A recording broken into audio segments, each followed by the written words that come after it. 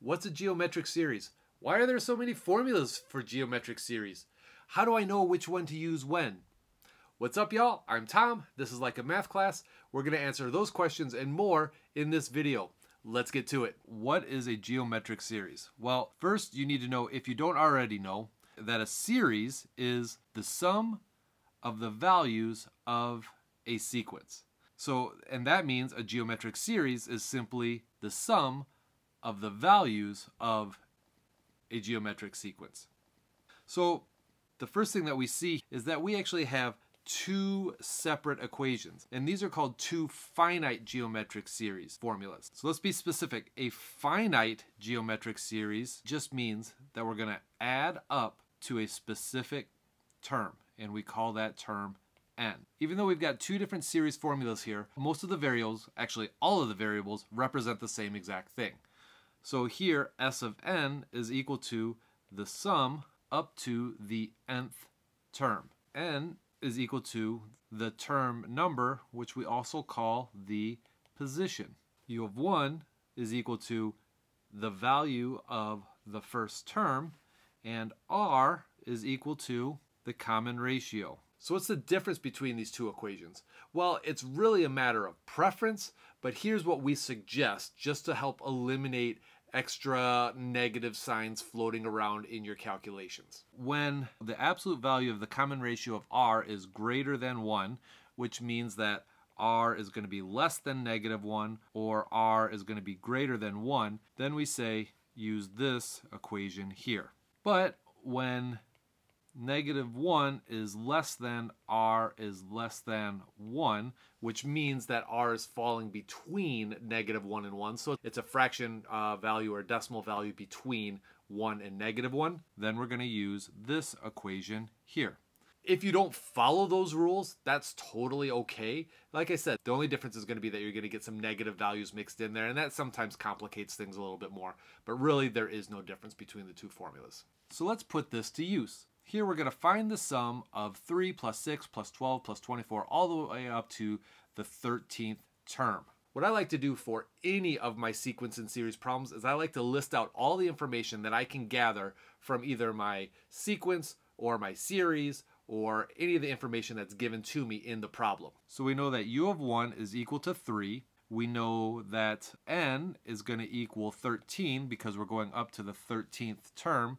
And we could find R, so we would take 6 and divide it by 3. We see that that's 2. We see that 12 divided by 6 is equal to 2. And we take 24 and we divide it by 12, and that equals 2.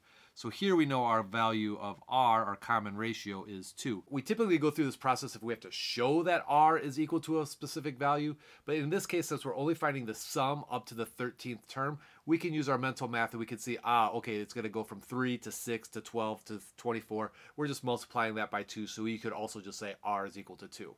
I just like to throw that out there to get it into your head that that is a good way to show that R is a specific value. And finally, we're trying to find what S of 13 is. That's what we're looking for. And we had said if the absolute value of R is greater than 1, then we should use the formula that looks like S of n is equal to U of 1 times R to the n minus 1, all divided by R minus 1. So let's use that in this example. So we're going to have S of 13 is equal to, I put my 13 down here because n is 13, so S of 13 is going to be equal to 3 times the value of 2 to the 13th power minus 1, all divided by 2 minus 1. So I just substituted all those values straight into the equation. Now I'm going to do a little bit of simplifying. So I've got S of 13 is equal to 3 times 2 to the 13th, minus 1 all over 1. Please keep in mind that we're doing R of 13 minus 1, not R to the power of 13 minus 1. So this minus 1 is you taking this whole value minus 1.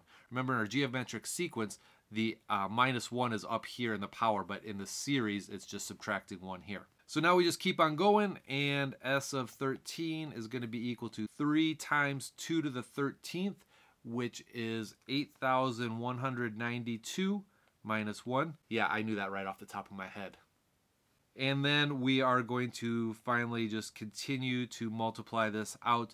So 3 times 8,191 is equal to 24,573.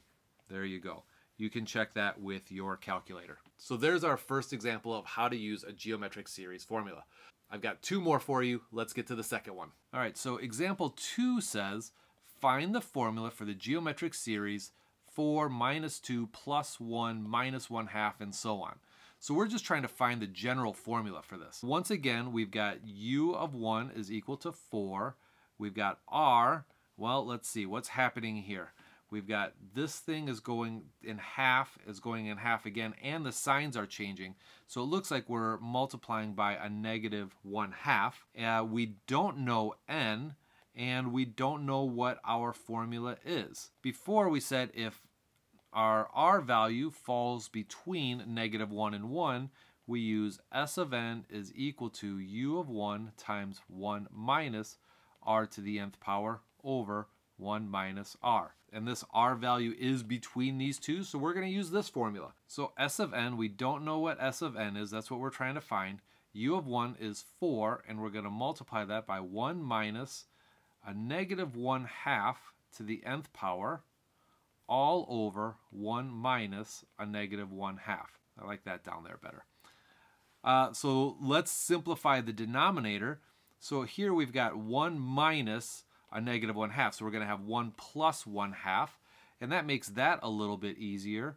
So we've got 4 times 1 minus a negative 1/2 to the nth power all over 3 over 2.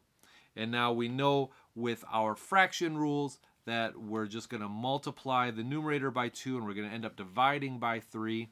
So s of n is going to be equal to 8 times 1 minus a negative 1/2 to the nth power all over 3. It would be nice if we could simplify those negatives in the numerator, but remember the negative 1/2 is in its own parentheses and that's got its own power to it.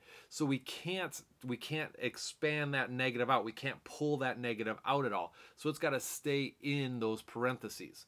So we're just left with this minus and a minus in there, and that's just the way it's going to be. So this here is our formula for this geometric series.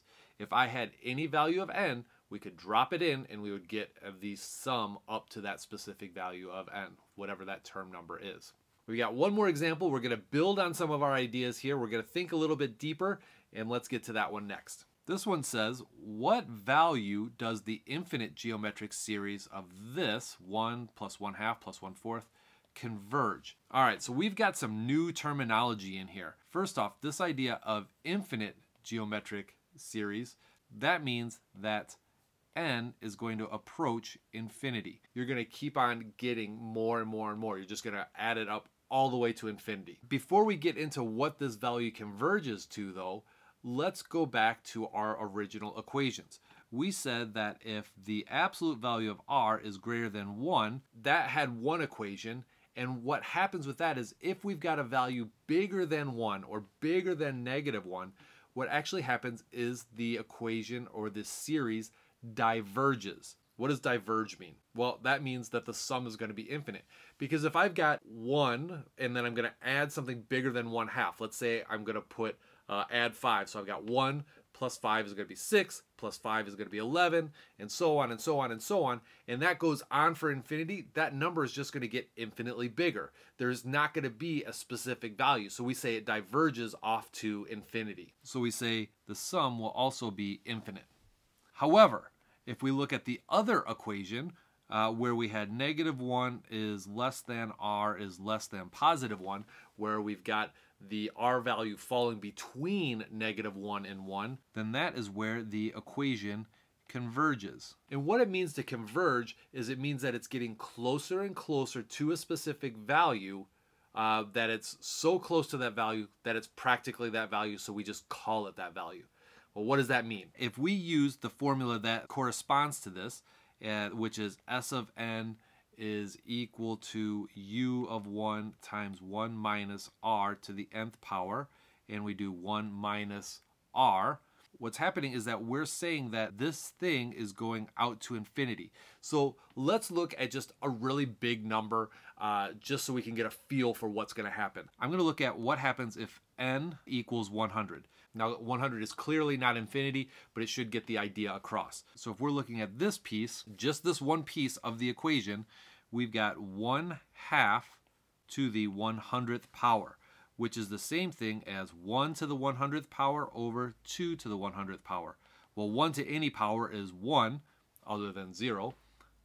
And even 0, it's still 1. So 1 to anything is 1. And then 2 to the 100th power is a really big number. So what happens when you've got a fraction that's 1 over a really big number? Well, that fraction is basically turning into 0. It's what we say is it's approaching 0. So it's never going to actually be 0. It's going to be an infinitely small number, but it's never going to actually be 0. However, if I were to add this infinitely small number or subtract this infinitely small number, it's basically like I'm adding and subtracting 0. Nothing's really going to happen to the overall equation, to the overall addition or subtraction. So if I now look at this, this is practically 0. So I'm taking 1 minus 0. So when I have an infinite geometric series and the r value is between -1 and 1, the infinite sum of s is equal to u of 1 over 1 minus r. It's just that simple. And you'll see in your formula booklet with IB, you'll see that this formula, all three of these formulas that we've talked about today are in your formula booklet. You just need to know when to use them. So what is the overall sum to infinity of this particular sequence up here? Well, here we could see that r is equal to 1/2, right? Because we saw that this thing was cutting in half again. So we get r is equal to 1/2. U of 1 is equal to 1. So our equation of s to infinity is going to be 1 over 1 minus 1/2, which is the same thing as 1 over 1/2, which is the same thing as 2. So the sum of this value to infinity is equal to 2. It seems kind of strange that it equals a specific value, but that's what happens when you converge. You're adding on all of these smaller and smaller pieces that you're basically just getting this one value because you're adding on such small bits. So that's geometric series in a nutshell, all the formulas that you need. If that was helpful, make sure you give me a thumbs up, like the video, share it with a friend, and I'll see you in the next video.